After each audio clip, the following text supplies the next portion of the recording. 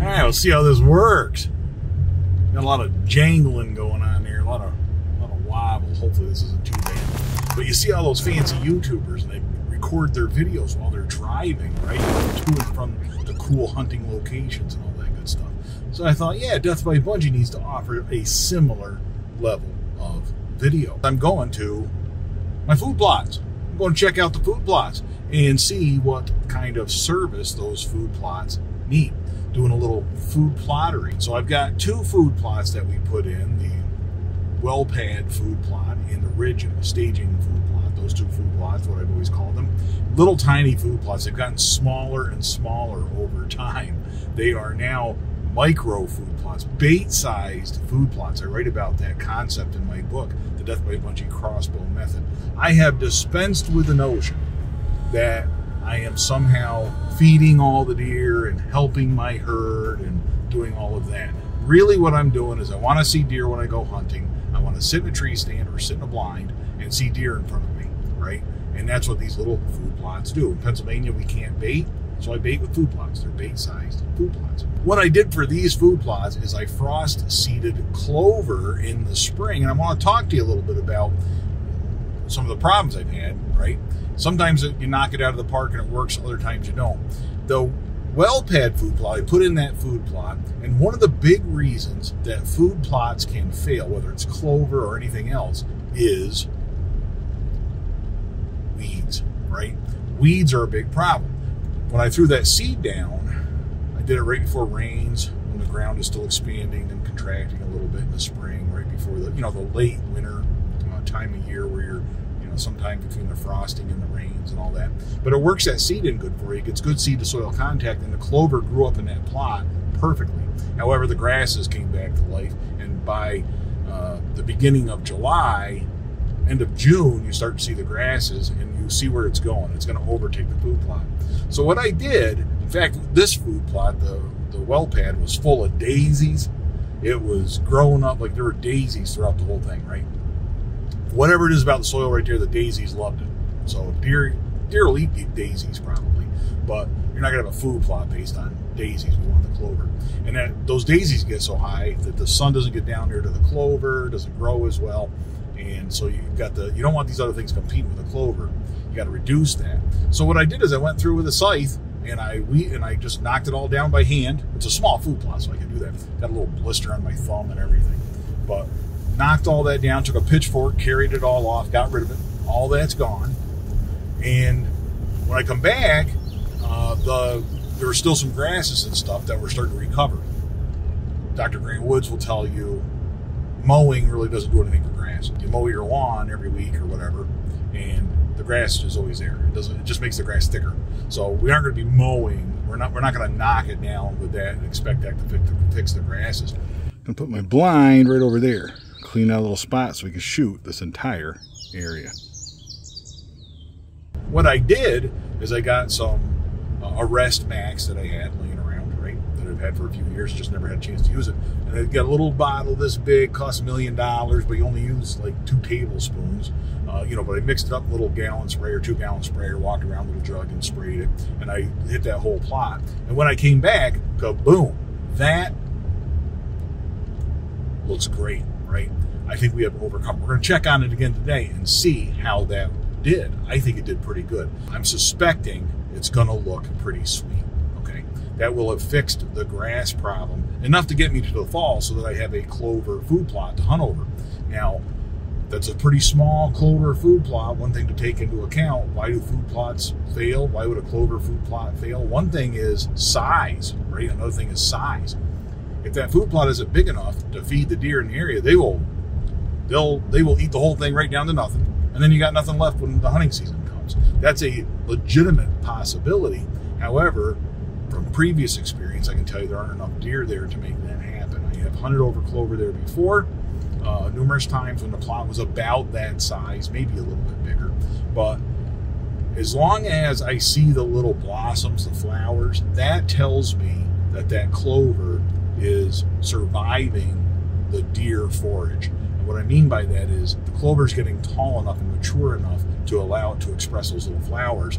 That means the deer aren't eating it down to the point where it can't get that big, right? where it can't put a blossom or a flower, the seeds or whatever. So I feel pretty good about that. That tells me that that is going to be sufficient for the fall, that clover. Mowing, some people are like, oh, you got to mow your clover. And the old school thought is you mow the clover when it gets to a certain height. And I used to do this. And what that does is it inspires the clover to rebound. So it puts out more shoots and it gets thicker and it grows better and all that. I don't do that. I don't mow anymore. One reason I don't mow is because I don't have the equipment anymore, right? That's a big reason. Another reason why I'm really not interested in mowing is because I have smaller food plots. I don't need to mow those, right? They're small. I can do it by hand. If I had to mow it, I could just weed whack it or whatever, knock it down with a scythe. But it's a small enough food plot where the deer keep it trimmed for me. So I don't need to mow, right? I don't need to mow that food plot. Now we have another food plot to talk about, that ridge staging food plot. I did the exact same thing the same weekend. I threw down some clover seed, let it work itself, let nature work its magic and work those seeds into the soil. And I had a great food plot going, a great clover food plot there. It was greened right up. I have hack and sprayed a few trees around the southern side of it and that southern boundary. And the end result of that is it lets more sunlight into that food plot. I was hoping to expand it, maybe have a little bit more growth in there, positive results. And the problem that I have with that food plot is the same problem every year. I get chickweed, curly dock, and Canadian clearweed in that food plot. So what we're going to do today, we're going to go down there and we're going to look at this food plot. And we are going to see what our options are. What options do we have to take care of this food plot? To find out. Let's go check out what we got out here, go for a little walk and see what we have going on, right? So I am out here in the little orchard, and if you look up there behind me, see that guy? That, Friends of Bunjie, is the 100-year-old apple tree. That's pretty cool. I like that. And also a handful of other apple trees that I have planted over the years to give us more hunting opportunities, more food for deer, that kind of thing down the road. And I had 8 of them here, only 4 of them have survived. So here's the ridge staging food plot, which used to be clover and now looks like clearweed, huh? If you look in here, there's clover. No doubt about that. There is clover in there. Oh man, actually there's lots of clover down in there. You know what? We'll give it a shot here. I think I'm going to go through with a sickle, with a swing blade, and I'm not going to spray this after all. I'm going to go through, knock the tops off all that stuff, and get rid of that. This is the curly dock, right there, in case you're wondering. And this is your Canadian clearweed. Looks like thistles. But we're going to go through there and knock all that off. But if you look, there's lots of clover in there. Let's zoom in a little bit. That looks like clover to me. Yeah, we'll knock the tops off all this stuff with a swing blade. And then I'll go through, and right there's my bag. I've been storing that. That is potassium. It's potash. It's 21040. It's like a fertilizer. A little bit of phosphate, but a little phosphorus, but it's mostly potassium and very little nitrogen, right? Almost none. So I'll go through and spread this, and it will help boost that clover maybe if we get a rain here in the next few days. On top of that, the clover will like that and grow. The risk is, though, that clearweed and curly dock also like potassium. I don't know. They probably do because they're broadleaves, but we'll find out, right? But we'll put the rest of that fertilizer on here and see if we can salvage this plot. If I set back the curly dock and set back the clearweed, it'll be in good shape. Last year what I did is I went through with the curly dock and I just pulled it by hand. And it doesn't seem like it's as bad this year as it was last year. Last year, it gets real big leaves on it. There's your swing blade right there.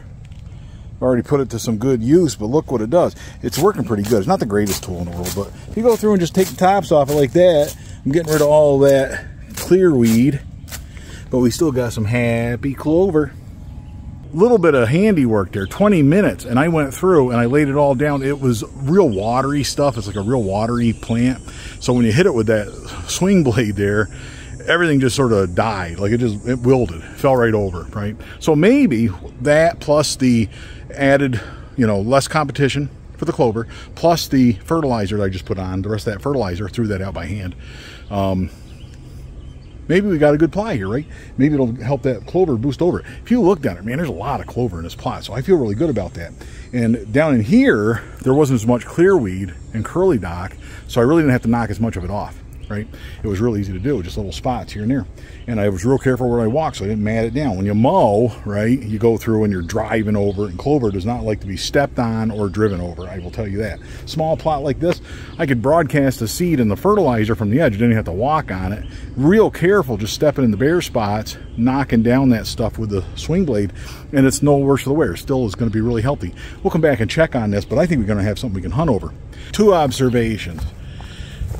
One is, boy, I love clover food plots, but I really love a small food plot. I did all this by hand, put it in by hand. Cost me, you know, 50 bucks for lime, fertilizer, you know, seed. I used a little plot spike, cheapo clover seed, which works great. Put that on here, and that is what I use today to fill in all the gaps. Small plots, love them.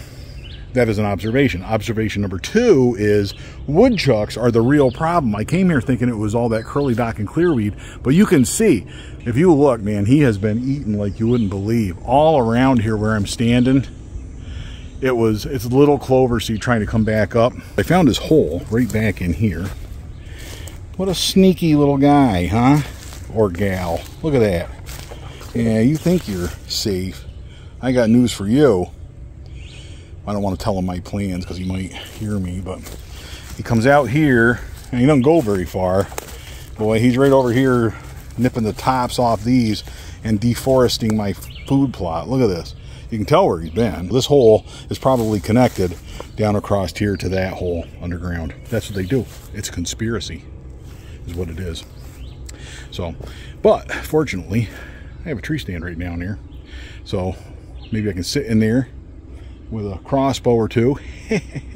See if we can take a poke up this way. Well, there's only one way to find out what happens to that woodchuck, and that is to subscribe and tune in for more videos right here on Death by Bunjie. Until next time, all hail Bunjie.